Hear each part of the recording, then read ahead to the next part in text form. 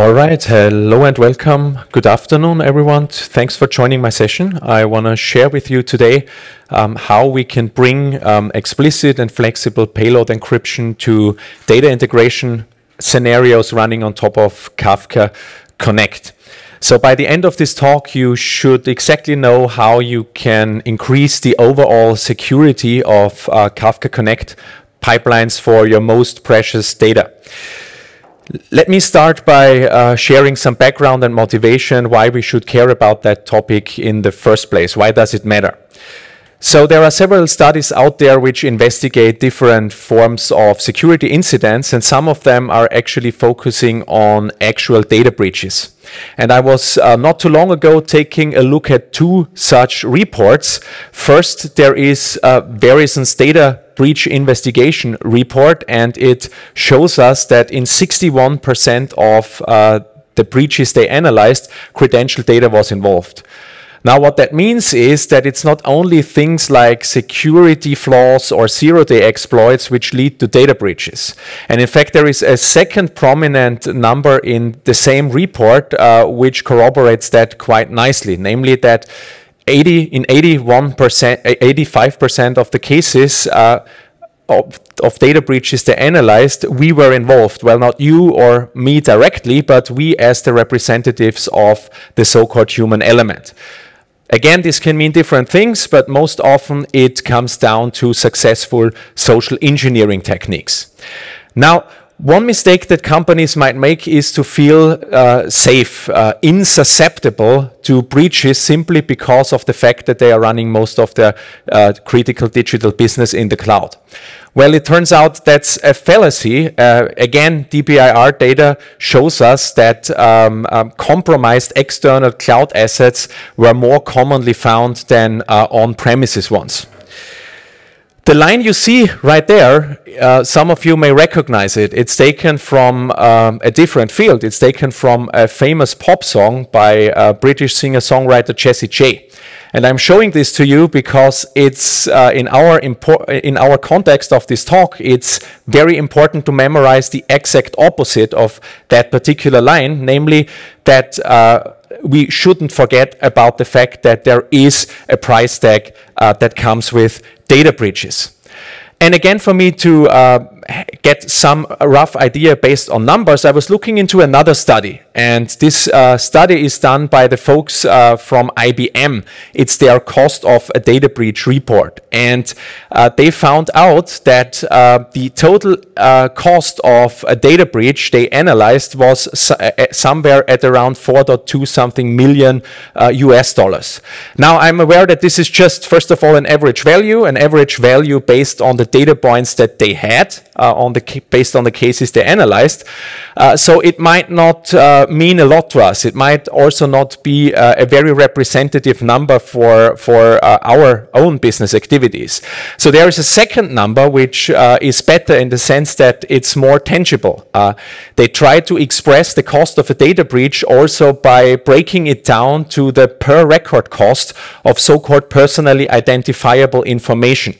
And they figured out that this cost per record of this PII data is roughly at 180 US dollars. Now, obviously, data breaches cost real money. And this can, of course, mean different things. It's always individual. If we are very lucky, a data breach is barely noticeable for the business we do. On the other hand, it could mean serious economic trouble. It could also pose an existential threat to companies that suffer from such a breach. Before we go and switch the context over to how we can mitigate, at least to some degree, the risk of suffering a data breach in Kafka Connect-based data integration scenarios, I want to briefly introduce myself. So my name is Hans-Peter. I'm based in Graz in Austria. I'm working in my day job as a part-time technical trainer at a company called Netconomy, where we are building large e-commerce solutions for our global customer base. I'm doing that part-time, and that means I have some time left for other activities. And on the one hand, I'm working as an independent engineer and consultant where I help customers build what I call modern data architectures. What that means is, of course, evolving over time, but these days I'm very often concerned with helping them build event-driven architectures on top of Apache Kafka and combining that with NoSQL data stores such as MongoDB. I'm also a community enthusiast, and time permitting, I try to do a little bit of open source. And this is also one of the outcomes that I want to share with you during this talk as well. So to reiterate that, data breaches cost money. Usually we read about data breaches in the context of databases. So you might legitimately wonder how much of a risk is it really in the promised land of building event-driven applications on top of Kafka. And it turns out that Kafka-related data breaches in fact exist. Not too long ago, in December last year, this happened. And I think, if I'm not mistaken, this article here was the original source to bring awareness for this particular Kafka-related data breach. And I took it because it is one of the better articles, also one of the better headlines, in the sense that it allows us to immediately conclude what the problem actually is. So it's neither Kafka itself nor the tool called Kafdrop, which was used together with Kafka in that particular gut, which are to blame here. In fact, it's human error. It's a misconfiguration. Remember what we said at the beginning, the human element is very often somehow involved in data breaches. And here, it's not about someone falling victim to creative social engineering. It's simply human error. Somebody forgot to make a configuration or messed it up in some way. You wouldn't believe it, they found it all. There were a multitude of different industries and Kafka brokers involved in that reported breach here.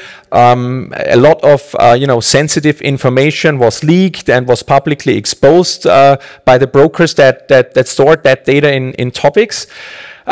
Things like business critical data that was exchanged by microservices, emails sent through Kafka topics, medical records, patient and health related information, financial transactions, insurance claims, a whole range of data categories which never ever should become publicly available. Now you can imagine that this caused a lot of unhappiness for the affected companies and their involved people.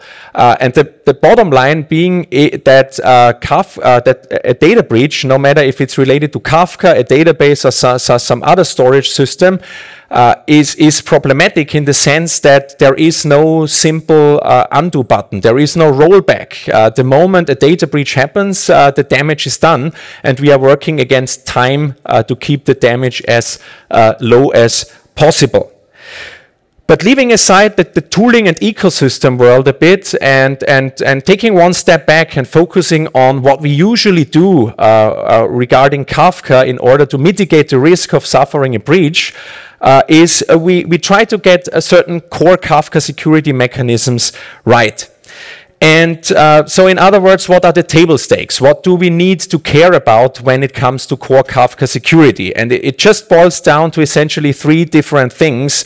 I'm sure many of you are familiar in one way or another, so I just briefly hop over them. First, we have, of course, over-the-wire encryption. So usually when you talk to Kafka from client applications, this is some form of TLS-based encryption, making sure that no one eavesdrops our data, no one tampers with our data as it travels across networks. That's one thing. The other thing is that we, of course, need some way to have authentication mechanisms in place. We want to know which client application the brokers are talking to. So authentication, again, there's different means for Kafka, how to do authentication towards your client applications. The specifics don't really matter at that moment. You can do that. And the third thing is, once we know, or at least we think we know, who it is we are talking to, we have authorization checks, ACLs, permissions that define whether or not a certain operation is allowed to be executed by a previously identified client application. So things like, can you read data from a particular topic? Can you write to this other topic? Are you allowed to explicitly create a new topic? And things like that. The thing is, if we mess this up, in particular the last two parts, the authentication and the authorization parts, chances are very high that our Kafka clusters end up here on Shodan.io. And if we just do a quick search for Kafka on Shodan.io, we get a report, and this shows basically several thousand Kafka brokers across the globe which are somehow accessible over the public internet. And I don't know about you, but for me that is really disturbing, right? Now, of course, you can legitimately question the usefulness of these instances that are exposed here. Do they really bear valuable data or not? But in the end, for me, that doesn't matter, because I think no Kafka broker, neither here on our lovely planet, nor somewhere out in space, deserves to ever end up on that Shodan.io list. So I think we should be clear about the fact that these core Kafka security mechanisms are something that is non-negotiable, at least for running production workloads, right? So no more excuses about that, because core security mechanisms are an absolute necessity. But the question is core security mechanisms that we had over the via encryption, authentication and authorization, is that always enough in terms of, is it sufficient to have that? Or do we need something else in addition to that? And the only valid answer to that question is, of course, it depends, right? But I personally claim that it's not sufficient in most of the cases because there is one specific gap worth looking at. At the one end, we have network encryption, right? We had that, making sure data travels safely across the network. At the other end, we have storage encryption, various different forms. So the stuff that Kafka writes to disk can be volume-based encryption, can be disk encryption or file encryption, different kinds of ways to make sure data is stored on some device somewhere in a safe way. But what about in between? What about in between this network and storage encryption? And with in between, I mean, what about the time that our data is in actual use by the brokers themselves?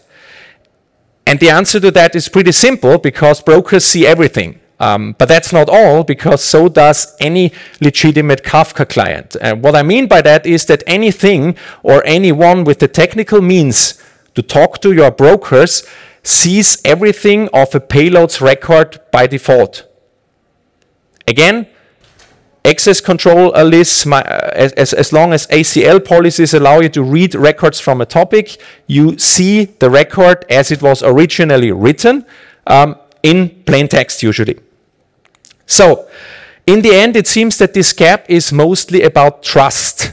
So who is it that we trust with our most sensitive data flowing through Kafka topics towards all strategic applications across our company?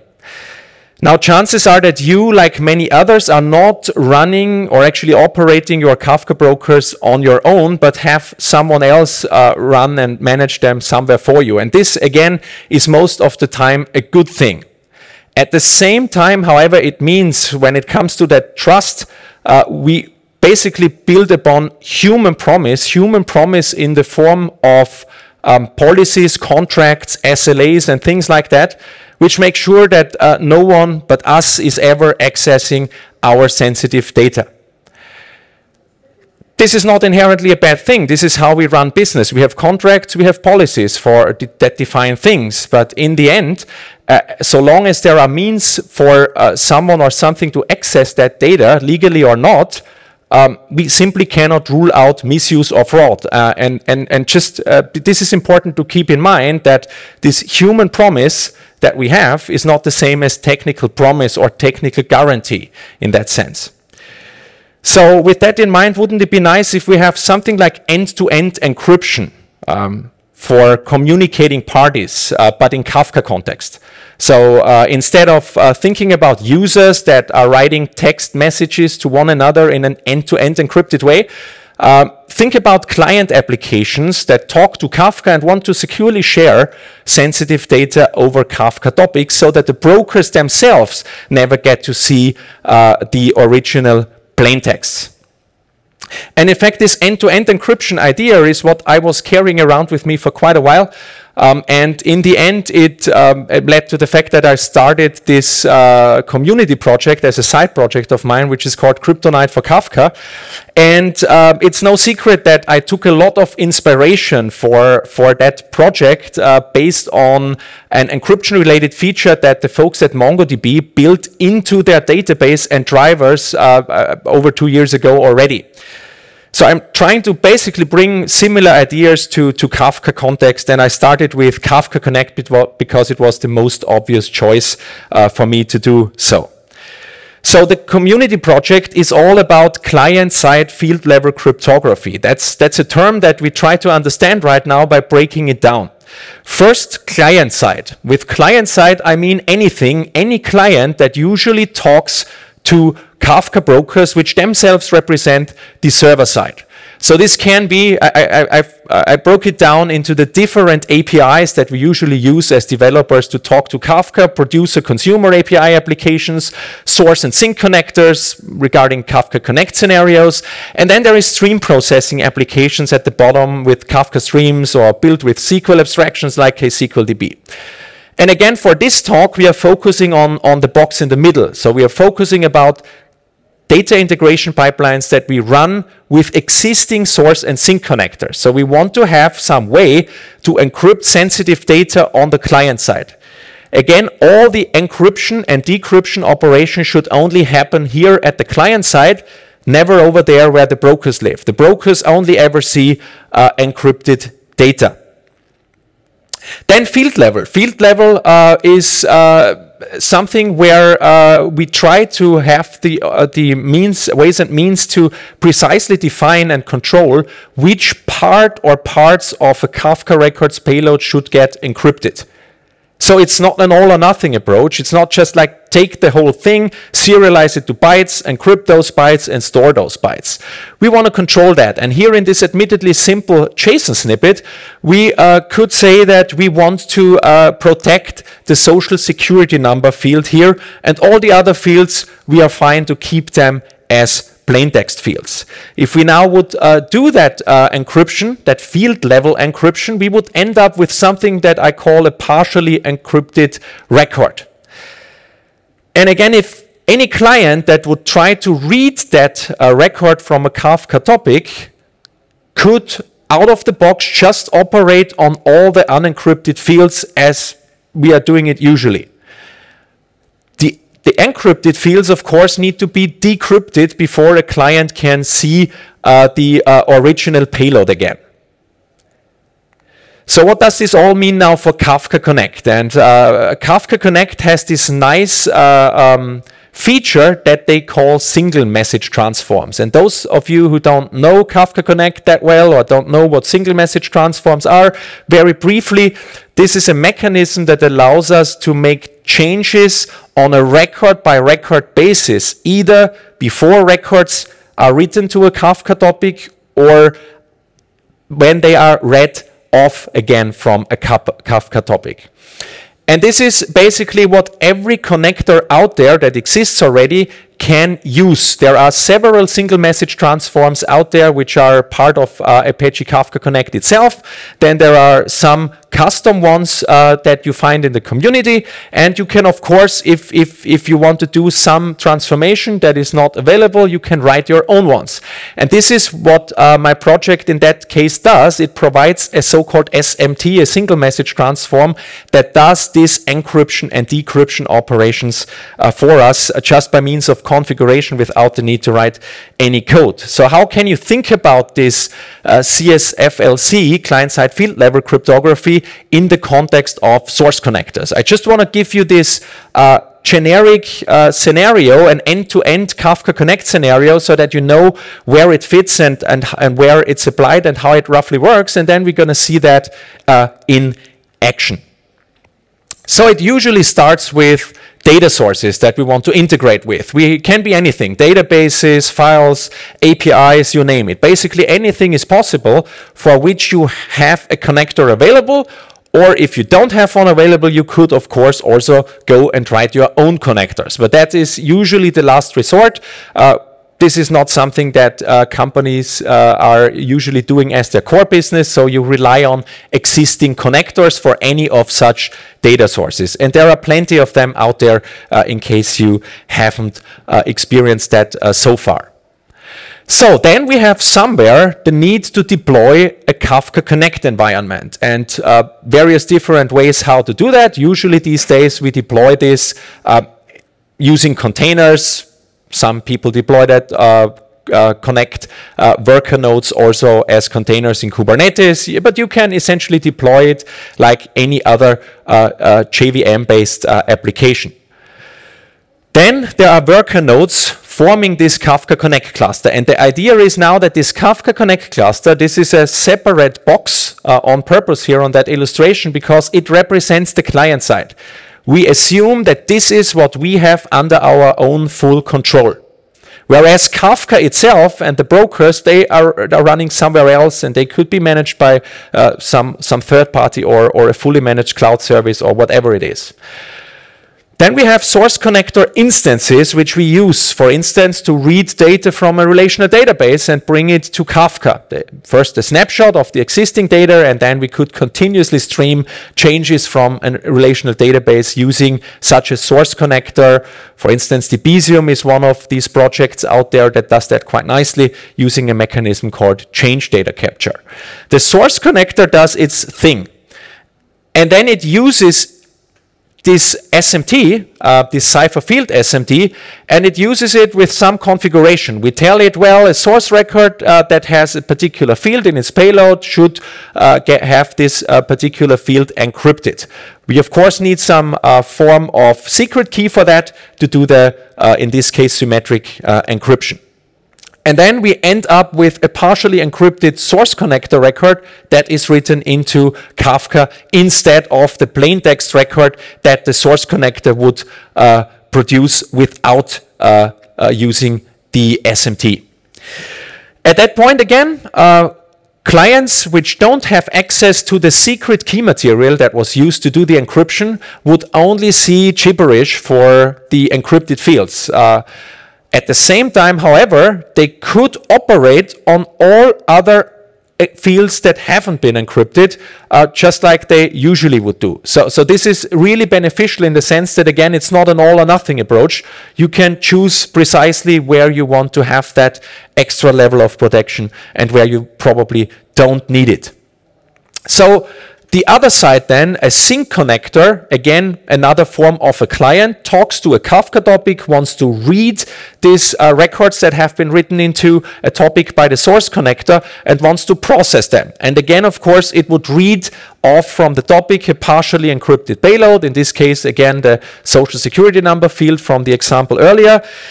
And the sync connector can only make sense of those fields that have been encrypted, again, if they use the cipher field SMT together with the proper symmetric key that was used for the encryption.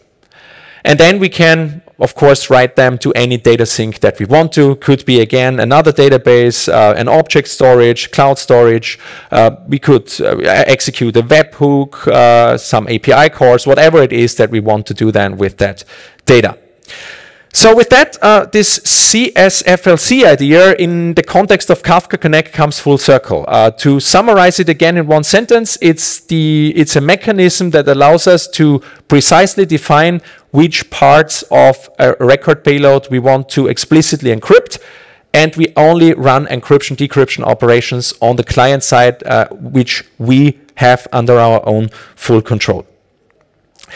So, enough talk. Let me switch over to a live demo scenario that I prepared. And for that, I will just bring up in the background some my Docker Compose stack. Docker Compose up.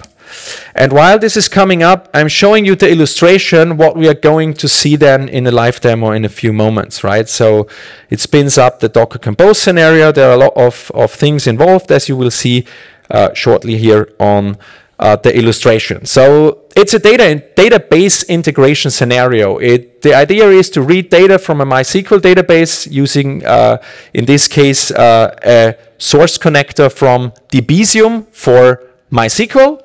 It will do its thing. It will read from the bin log or stream continuously stream the changes that are happening in the database for particular tables as Kafka source records. And then it uses this SMT to make sure that some of these fields in the payload representing certain columns in the relational database get explicitly encrypted before they hit the Kafka brokers. Then from there, we have the sync connector side. We want to bring that data that resides and is manipulated at MySQL, in a MySQL database, we want to bring that into another data store. And in our case, we will use a MongoDB sync connector, for instance, to make sure that we can write this data into a MongoDB database as documents in so-called MongoDB collections. And again, the sync connector can only do that and see those encrypted fields if it knows how to configure the cipher field SMT and if it has access to the key that was used up here at the source connector side. And then it can do its job and write the, again, original data in unencrypted form into a target store of our choice. So that is what I'm going to show you now in the demo. Let me open that. And for that, of course, I have a script prepared. It's a tiny little script which will prevent me from making stupid typos and hopefully lead to less or fewer embarrassing moments in that case. So the script will basically now execute one by one what we have seen on the previous slide. So the first part is we are going to investigate the data that is currently in this RDBMS table that we want to capture. Just a very small table, a few customer records. In this case, it's just some address information for different customer IDs. So this is what the database currently contains. It's enough data for the sake of this demo. Then we need to create this source connector instance. And here I'm using a pretty nice CLI tool. It's called KC-Cuttle. It's written by a good friend of mine, Gunnar Morling from Red Hat. It's a very nice tool to manage Kafka connectors from the CLI, essentially. And it creates a Debezium MySQL source connector in the background together with the cipher field SMT. And I'm going to do that, and then I'm showing you the configuration. The configuration for the Debezium MySQL source connector is exactly the same as it always is when you would use it without the SMT. And the SMT just adds a couple of lines of configuration for this connector to basically make sure that we achieve our goal of having, in this case, the street data, which is in the street column here, encrypted. So this is all the configuration you need in order to apply this explicit encryption. You define the cipher mode to be encrypt. You specify where to find the keys. Essentially, this is here the keys are externalized to a file that is residing on the local file system of the actual container process. I come to that a bit later, what other options we have there. And then you say which key ID, this is just an identifier, this could be multiple keys that are listed there, and then you say which key should be the default symmetric key to be used for all encryption and decryption operations. And then you say which part or parts of the payload, this is the field config, should get encrypted, and this is in this case the street field of the JSON payload that is created by the source connector based on that data up here in the database table. And once we do that, we inspect the Kafka topic and we see that all the records are there, so not really surprising, except for the street field now. The street field now contains this base 64 encoded ciphertext. The data was encrypted, and then it was base 64 encoded so that we can, for instance, nicely use it also in the context of text-based formats such as JSON. If you would have binary data, you could think of just keeping the raw encrypted bytes as well. It's not supported at the moment by the SMT, but it can be easily added. So this is how the data looks like, and this is what travels across the network, and this is what brokers get to see. So if someone gets access to that data, no matter how, they would only, on the Kafka brokers, they would only see this data as we see it here. So no way to read the plain text information of the street field, essentially, other than breaking somehow the crypto, or of course stealing the key from the client application that used the key and things like that. But it's again, it's a different safety net, if you want to, that you can bring to your data integration scenarios like that. Then we, of course, can do the opposite way. We can read this data. We can configure a MongoDB sync connector. In that case, we apply the cipher field SMT again, and all we do is we say we want to decrypt. Again, we need to be able to have access to the secret key material. It's in, again, coming from the file system here of the container itself. And then again, we say the street field is the field that we want to have decrypted on the way out of Kafka into MongoDB. And if we do that, the connector is running in the background, and we then inspect the documents that have been written to the MongoDB collection, we see again that here are our documents, and the street information is the original one because it was successfully decrypted by the SMD. That basically concludes that demo scenario 1, which is about database integration using Kafka Connect and adding this extra protection layer for your most sensitive data fields. So I'm going to shut down the containers because I will spin up a second demo scenario during which I want to show you a few more things that can be done regarding configuration options and regarding probably slightly more complex payloads than this simple payload that we have seen here. Essentially, usually when you capture data from relational databases, they are flat most of the time in the sense that you have scalar values in your columns. But that doesn't have to be the case. And so the question is, what could we do if we have more complex field values, things like nested fields, subdocuments, arrays, and things like that in our data? And for that, I will first spin up the Docker Compose scenario for the demo 2, and then I will again briefly show you on the slide what we are going to see. I will skip the breakdown of the separate images here because it's several things are similar, and I just want to highlight the differences here. So in this demo scenario, we are not talking about databases anymore. We are talking about file-based data integration. To keep things simple, we read local files, we process them with a file stream source connector, and we again want to make sure that some of the data is encrypted. The difference here now is we have some complex field types that I have mentioned just a few moments ago. We will see how we can deal with them. And another difference is we can have multiple keys. We can use, if you want to, you could use separate encryption keys for each and every field that you would want to encrypt in your payload. You could even choose different cipher algorithms if you want to. So again, here a lot of flexibility and in how you want to treat your encryption operations regarding your payloads. So we write it, and then we read it back, again showing that we can deal with complex structures, multiple keys, and here the scenario is such that we want to bring in the end local files to some object storage. In this case, to keep things simple and local on my machine, I decided to run min.io in a container.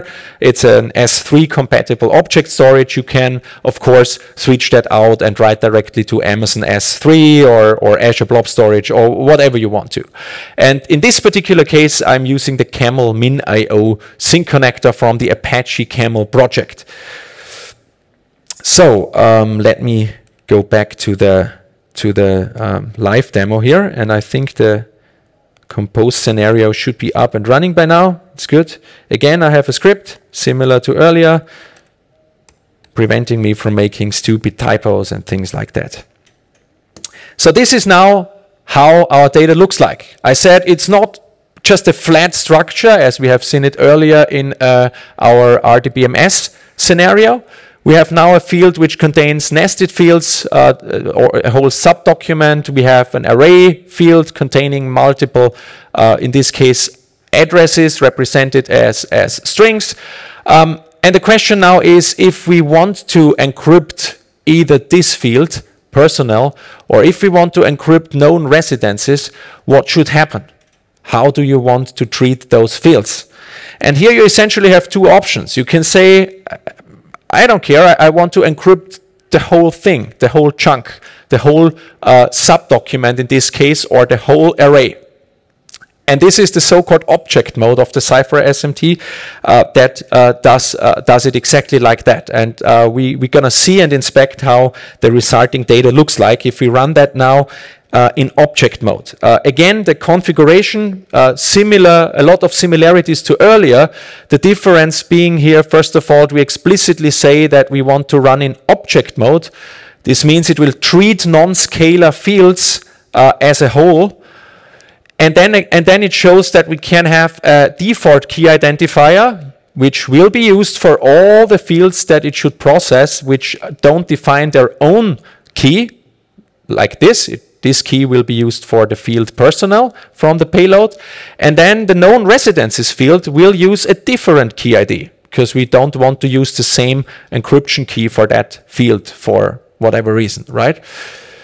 And if we do that, the resulting data looks like this.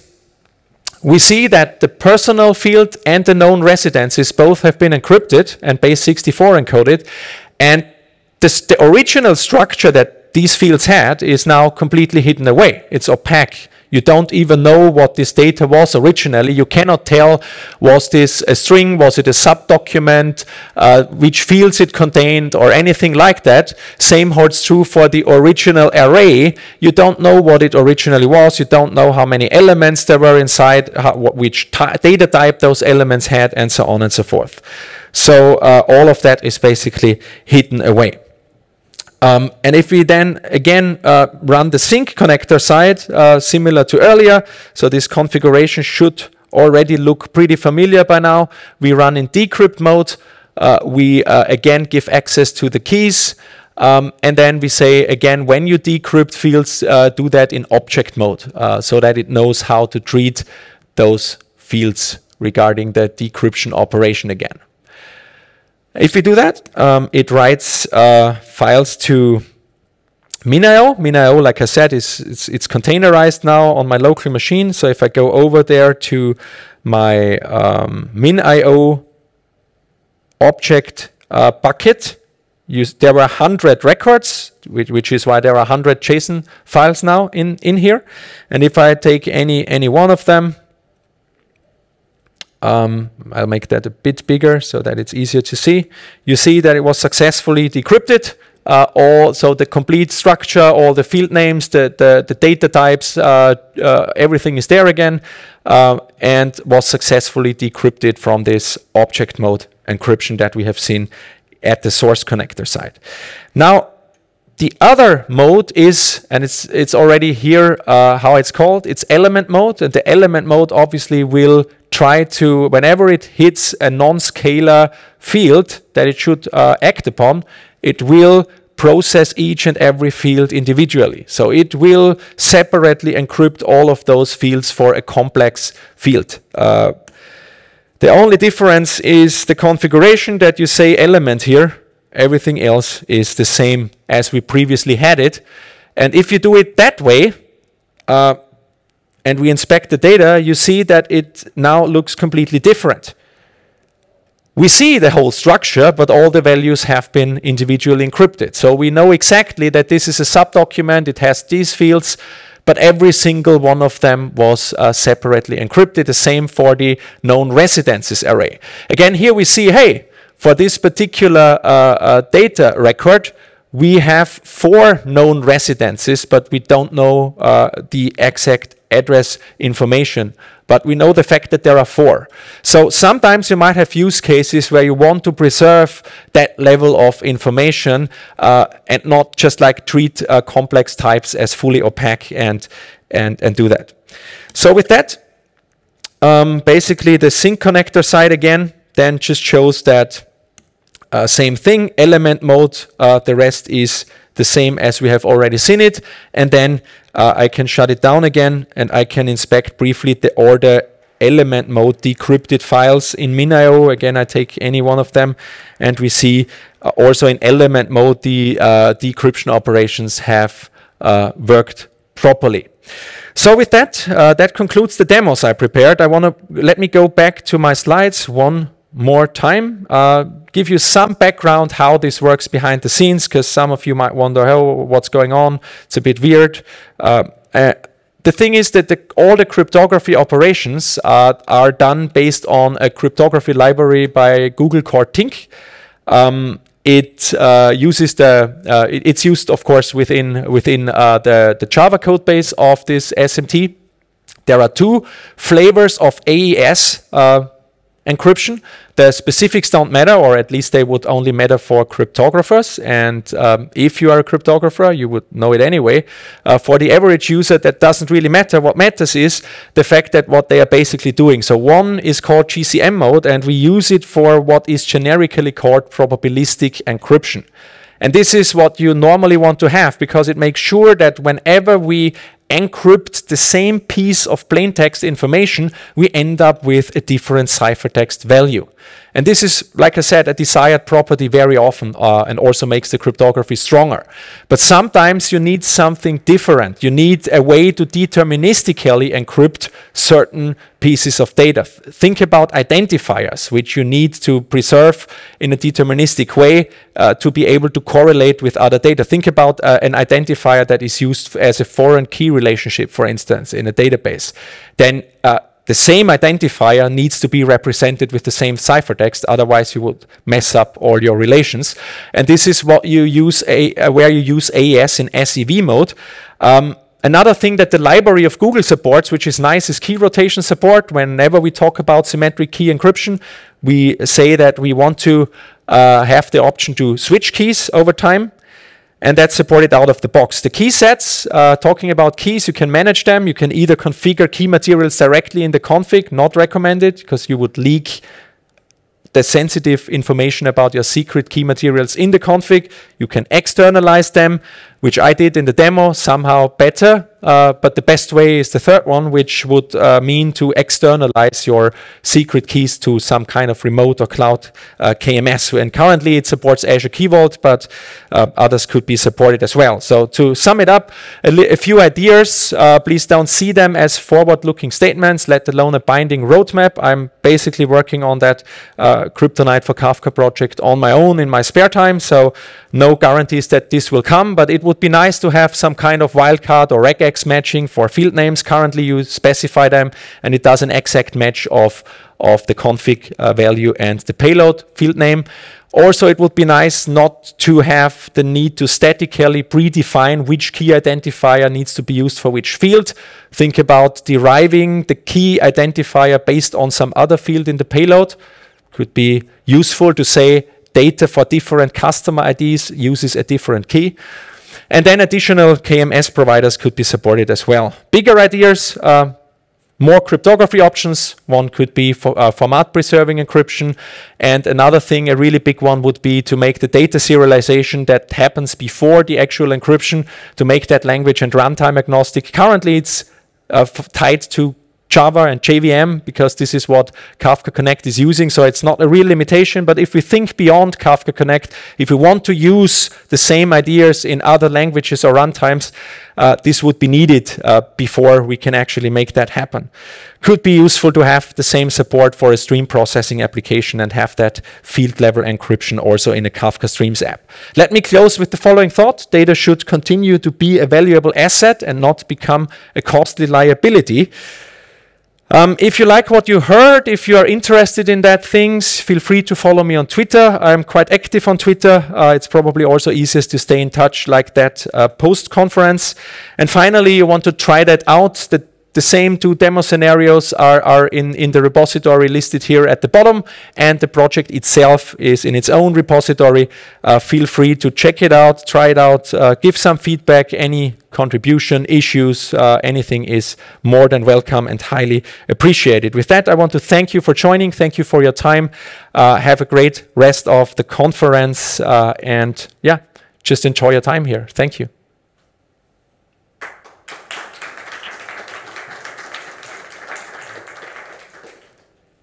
Questions? Yes. Would it be easier just to encrypt the whole payload? It would be, of course, easier, but it would not give you that level of flexibility. So, you know, sometimes you don't want to hide really everything because some parts of your data are not that critical. And think about, if you do that, you always have the need to decrypt no matter what. You cannot do anything with the data with any client application without decrypting. And that's a strong limitation, which is, I think, very hard to justify for the vast majority of cases. That's the main reason why, yes, you are right, it's much easier. You wouldn't, also, you know, the code to make that work would be, I don't know, 10% or something like that.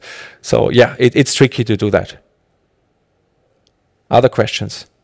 Thank you very much for the talk and bringing this awareness and security.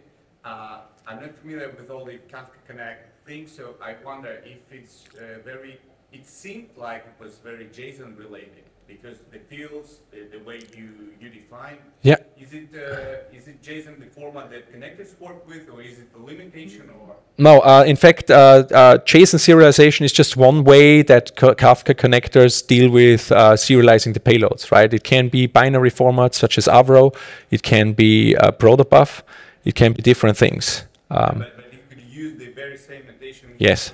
Name and yes. You could also use it with Avro records, like basically, which are then binary serialized. It would also work with that, yes, because for Kafka Connect, the way this works is Kafka Connect has its intermediary data format. It's Kafka Connect internal, and this is agnostic of the actual way that the data is eventually serialized with. And your product works with that format? Yes. Yes. It works with this intermediate Kafka internal data format, which can be, the only differentiation there is it without explicit schema, or is there a schema attached to the payload? But that's basically the 2 variants that exist internally to Kafka Connect. But the rest, how you serialize it then towards a byte stream that will be written at Kafka side is completely flexible. It can be, usually it's these 4 things. It's protobuf, it's Avro, it's JSON without schema, or JSON with schema. That's the common ones for which you also have the broadest ecosystem support throughout all the APIs and tools and languages. Also, I noticed in your demos that in case where you define config for decryption, you actually don't define keys. Yeah. Where are the keys? Yeah, yeah, that's a very good observation. So I probably skipped that. I wanted to mention it briefly in a side note. That's a good observation. Yes, that's true. The reason for that is that the encryption works such that it doesn't only take the raw value and encrypt it, it adds some unencrypted metadata. And the metadata contains, in this case, 3 things: a version identifier for the library itself, an identifier which algorithm is used to encrypt and hence also decrypt, and it contains the identifier for the key. This means, and you are touching upon a very good point, you have, of course, this adds to the overhead, right?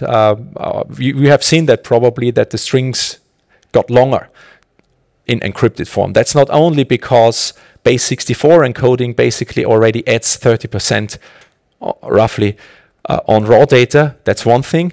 But the other thing is that there is this additional metadata, and this could be probably optimized a bit more. So yeah, if you, for instance, would choose extremely long key identifiers, this would hurt the overhead a lot because they are used verbatim as is. So there's no kind of mapping towards some numeric value or something, because then again you need to map that somehow somewhere, which complicates things even further. But the good part is that more or less each field is self-contained in the sense that you have all the information that you need in order to successfully decrypt. You know which algorithm and which key you should use, and that's basically it. And it helps with rotation, I believe. Yeah, yeah, that's exactly that. Otherwise, you would have trouble in how would you rotate, right? Because in particular, when you think about Kafka, where you have data from probably a year ago in a topic that used three keys that from the past, basically, and you want to read that back, you would somehow store the information until which message you used which key and so on, and this would be terrible. So that's why, more or less, I think that the only option is to somehow keep that contained to the actual payload field. And the last one. Yeah. You mentioned different options for, I think, key management service. Yeah, exactly. But there are other things like hardware security modules that provide API for encryption. Is the library or this particular product design ready for HSMs as well? No, not directly. No. So if your question, if you could directly interact with an HSM attached to some like physical machine, you can't at the moment. So, but usually what you would do is you would probably program against a KMIP compliant KMS that you run locally, and the HMS modules are attached to that, and you would program against the API of a KMIP enabled KMS server process that reads that off from the HSM. So I doubt that you would usually have that for each and every client application, honestly. But that of course that depends on how you want to work with these HSM modules. Thank you for the answers. You're welcome. Thank you. Thanks a lot for joining, and have a great day. Another one. Yeah. Yeah. But just approach me afterwards. It's fine. We talk outside. Because there is another talk coming up, I guess, so need to leave.